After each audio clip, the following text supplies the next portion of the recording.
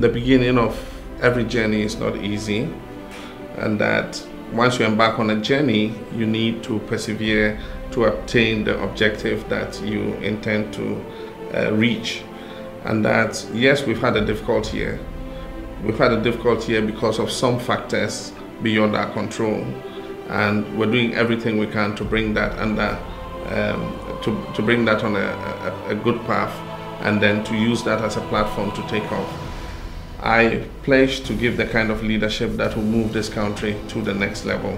And I'm sure that if Ghanaians can have patience and look towards the objective that we've all set ourselves, we would look back several years on and be proud of the distance that we have covered. In 2013, the government laid the groundwork for many developmental projects, including over 500 kilometers of roads and highways. This massive expansion will facilitate the transportation of goods and ease traffic congestion in urban areas and open up new markets in order to strengthen local economies. One of those projects is the Awoshi-Pokosi Road, which brings commuters from Nsawam and the eastern region through Awoshi to the N1 highway.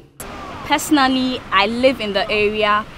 For the past 10 years, or how the roads were, I can talk about one, the health hazard it caused.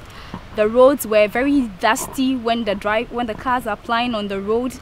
The dust emanating from the roads were very bad. It causes healthful hazards to us, and also our vehicles, in the sense that every week one has to take the vehicle to the mechanic or to the workshop, and that is expensive.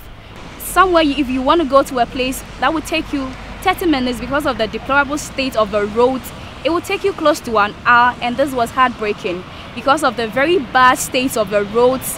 We had no potable drinking water, no telephones, and it was really serious. By the time the project is completed in the year 2015, the place would be a better place to live, in the sense that it would ease traffic, because people or Ghanaians who want to go to Nsawam would use that road. It will cut down the traffic on the Ashimota road. Those that want to go to Kumasi would also use our road, and it would open up the area.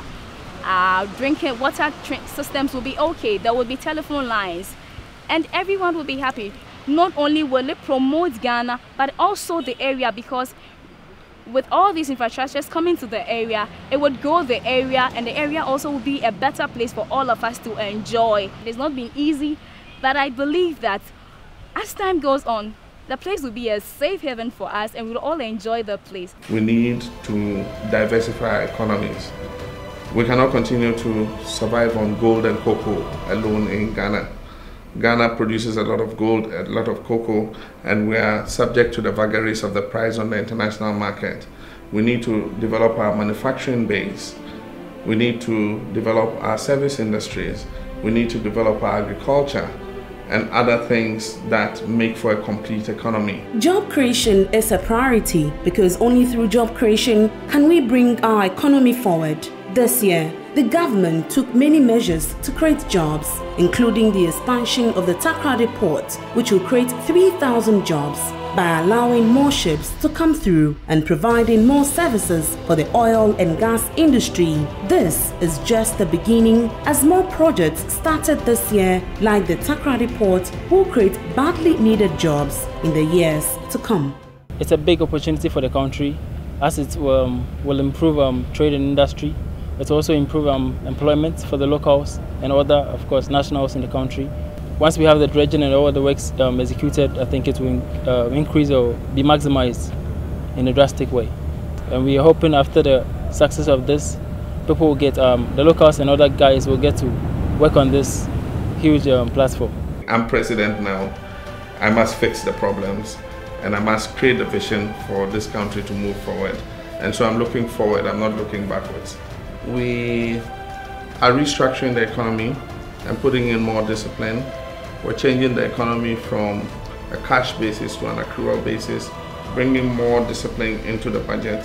And I think that the effects of this will be felt, much later. This country has a potential to be great, and I am convinced and certain that this country would continue to lead the way in Africa.